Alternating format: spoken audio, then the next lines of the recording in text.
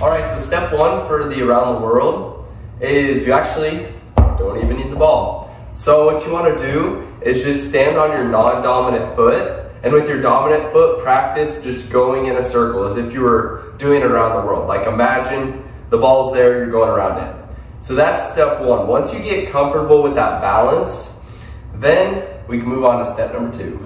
All right, so now we can incorporate the ball. So what you want to do is just set it on your foot.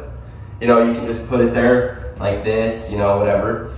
And then once you have it like this and you feel comfortable balancing on your non-dominant foot, because we practice this, then what you want to do is all in one motion, you bring your foot around the ball like that. It's like almost rolling off your like three most right toes. That's what it's gonna feel like. You don't use these two toes at all. It's rolling off the outside like that. And the most common mistake I see when people are learning the around the world is they throw the ball up and then try and go around it.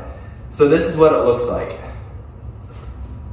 And you see it just wastes, it's not very efficient, it wastes a lot of energy. It might seem easier, but it's actually a lot harder to do it that way. It's doable, but not as easy. So the efficient way to do it, set the ball there and like roll the ball off and bring your foot around all in one motion. So this is what it should look like.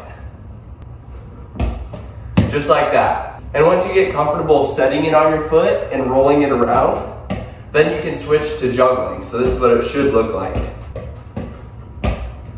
Okay, and just remember, all one motion and you're almost rolling it off those toes. So that's what it should look like. All right, so that is it for today's tutorial. If you found it helpful, please let me know down in the comments, or if you're struggling with anything, just tell me. I respond to every single comment. So thank you guys very much. If you enjoyed it, please give me a subscribe or a like, whatever you prefer. I'll see you in the next video. Peace.